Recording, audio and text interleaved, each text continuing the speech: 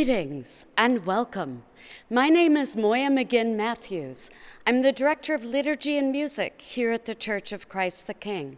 And on behalf of Father Bill and our whole staff, I wish you a very Merry Christmas and welcome you to this celebration of carols at the Creche. So what is a creche?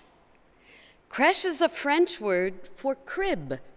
The English borrowed the word to refer to a nursery, a place where children, toddlers, babies are cared for.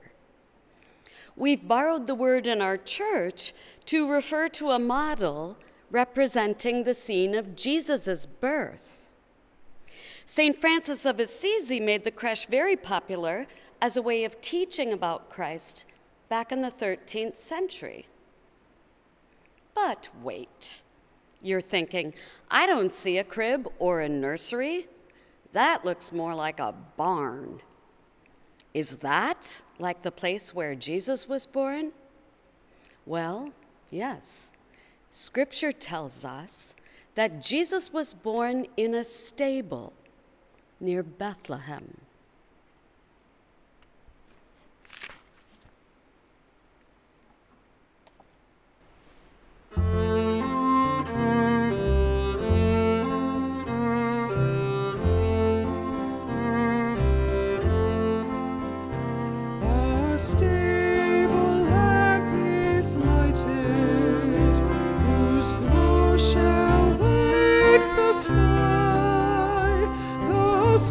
Shall bend their voices, and every stone shall cry, and every stone shall cry, and a star like gold shall shine, upon shall harbor heaven, a star become a shrine.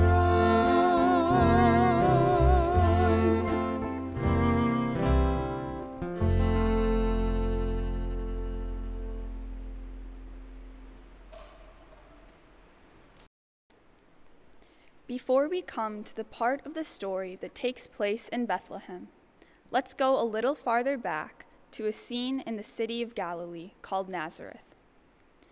A young woman lived there whose name was Mary. She was very kind and good, and God saw that she was very special. One day, God sent an angel Gabriel to visit Mary, saying, "The Lord has found favor with you. You are blessed among women." At first, Mary was frightened by the angel's greeting, but Gabriel went on, "Do not be afraid, Mary. You have been chosen to be the mother of God's Son. By the power of the Holy Spirit, you will conceive a baby and name him Jesus. He shall be great and shall be called the Son of the Most High." Mary responded, "I am the servant of the Lord. May God's will for me be done." Because of Mary's yes to God that day and every day, she is considered the first among all disciples and believers.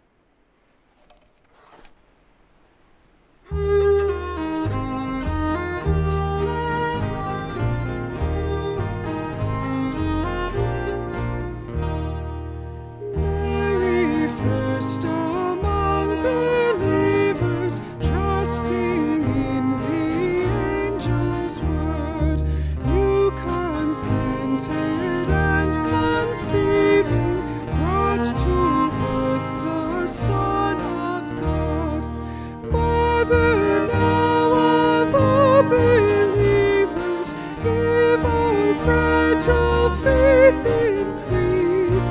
May we, trusting in God's promise, doubts and useless fears release.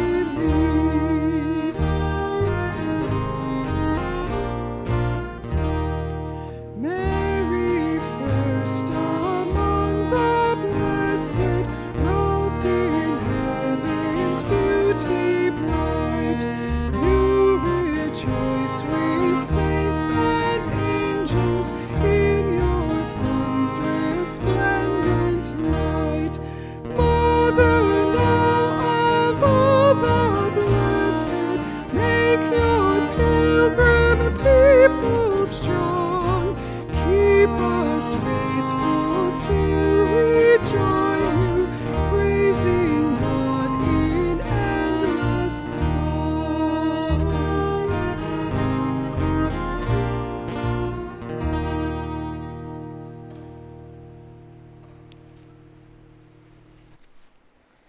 Mary didn't tell anyone about the visit from the angel, but there was one person who did know the secret: Joseph, the man she had promised to marry.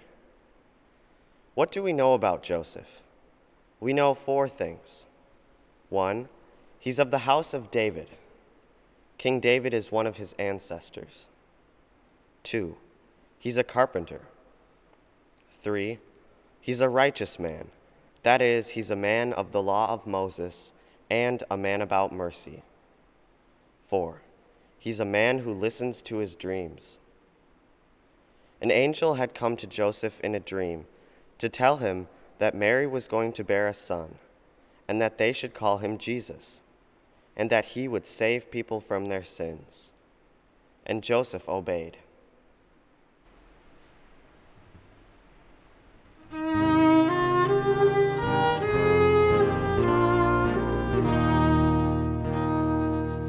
Joseph, dearest Joseph mine, help me cradle this child divine.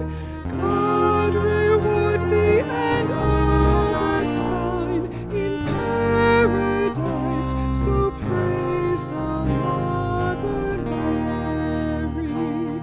He came among us at Christmas time, in Bethlehem. Let us bring him from far and wide, love's diadem.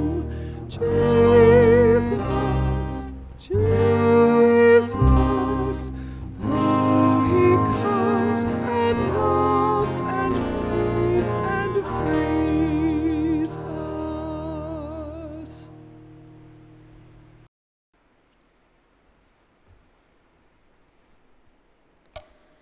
Shortly before it was time for Jesus to be born, Mary and Joseph had to make a long journey to pay their taxes. So they traveled from Nazareth to Bethlehem. When the Holy Family arrived in Bethlehem, the city was crowded with people who had come to be taxed, and Joseph and Mary could not find a place to stay. A kind innkeeper saw that Mary was expecting to give birth and felt sorry for her and Joseph. He said to them, "I don't have any room in my inn, but you can stay in the barn. At least there you will have a warm place to sleep."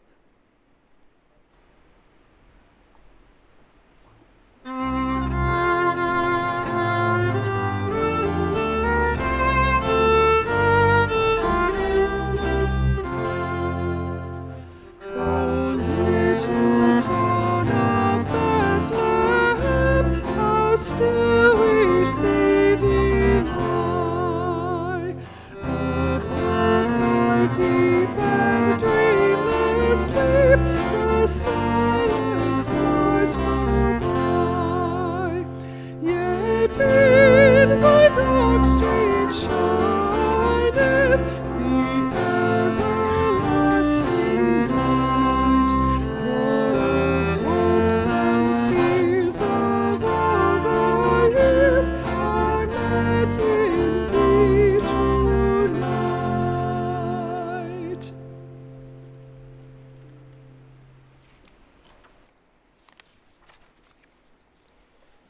As Mary and Joseph settled into the barn for the night, the first to welcome them were probably the animals.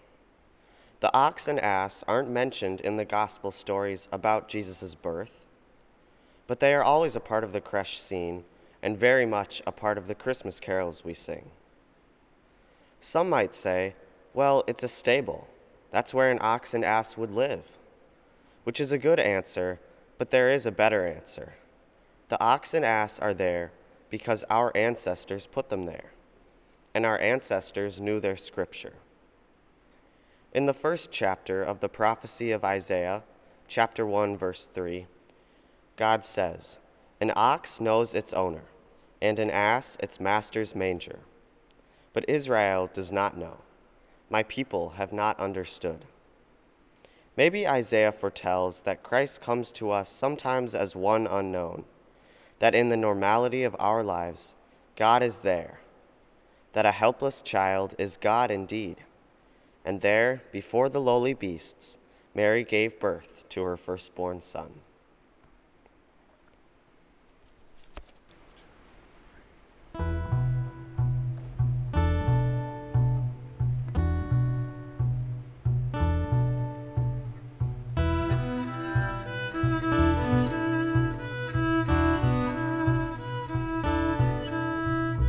Lest the word be far from us, God prepared his coming, one who longed to share our fate, made with us his dwelling.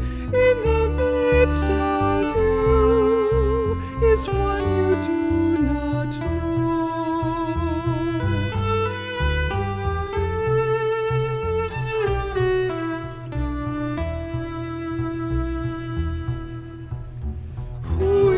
everywhere at hand, who is wholly human, one who goes unrecognized, every sentence spoken.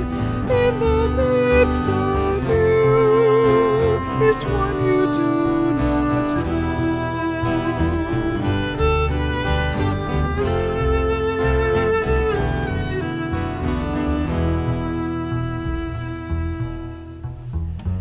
Be carefree, full of joy, God alone knows us, touches all who live on earth, make a home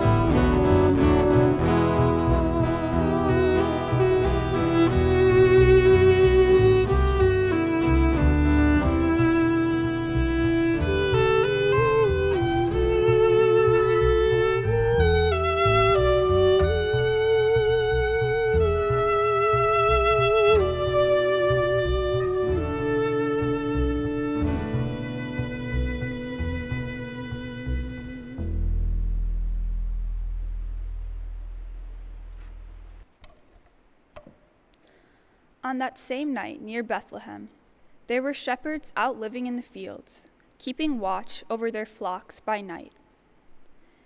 It is easy to sentimentalize shepherds. They are pretty low on the status meter.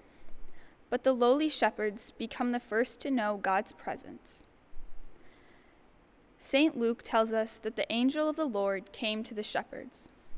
The glory of the Lord shone all around, and they were very much afraid. But the angel said to them, "Fear not, for behold, I bring to you good tidings of great joy, which will be for all people. For unto you is born this day in the city of David a Savior who is Christ the Lord. And this shall be a sign for you. You shall find the baby wrapped in swaddling clothes, lying in a manger." Then suddenly the skies were filled with angels, singing and praising God. Let's sing their song.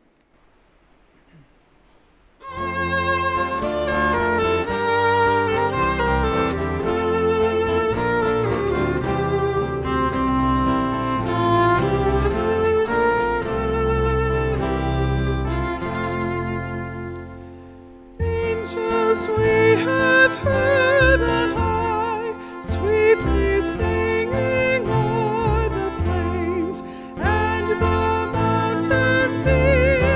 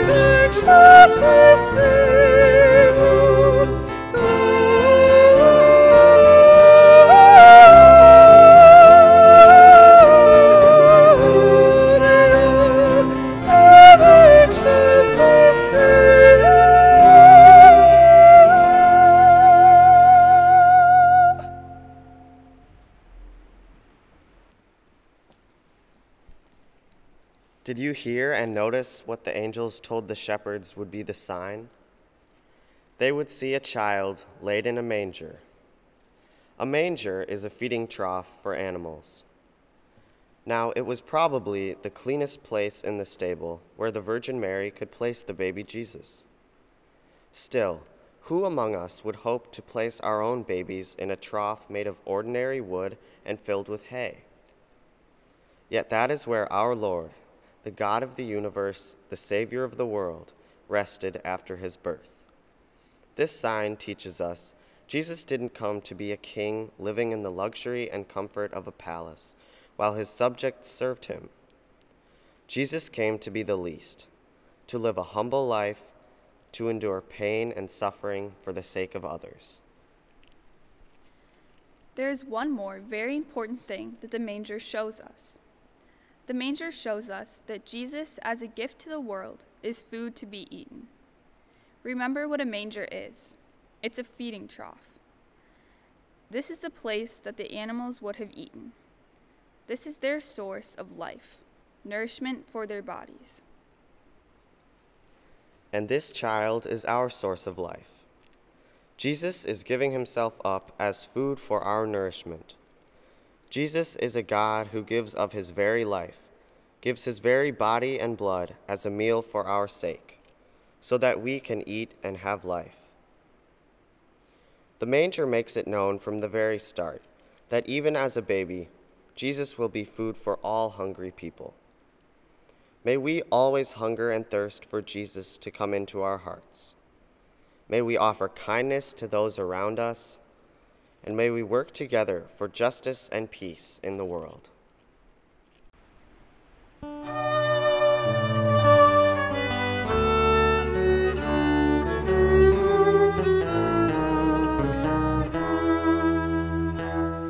What child is this who laid to rest on Mary's lap is sleeping, whom angels greet with anthems sweet, while shepherds watch are keeping?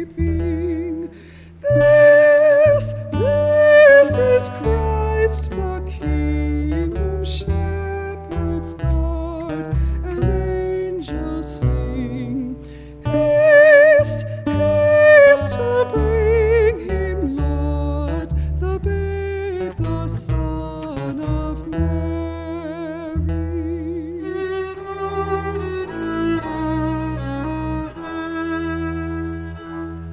Why lies he in such mean estate, where ox and ass are feeding?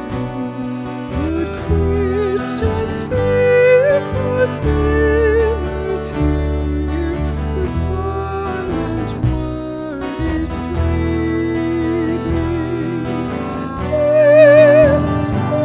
This is Christ the King, whom shepherds guard and angels sing. Haste, haste to bring him, Lord, the babe, the Son of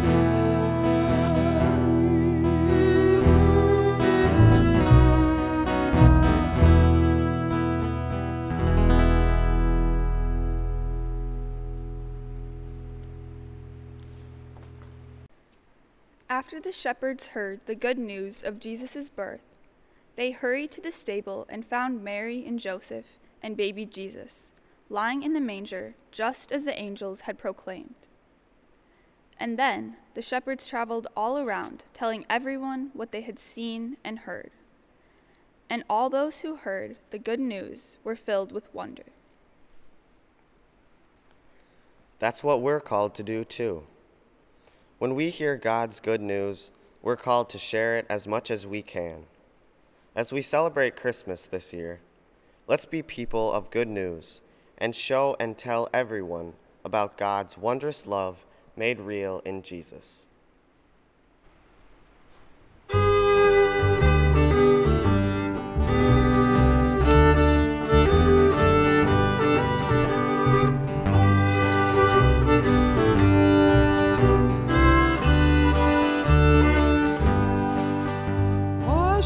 shepherds kept the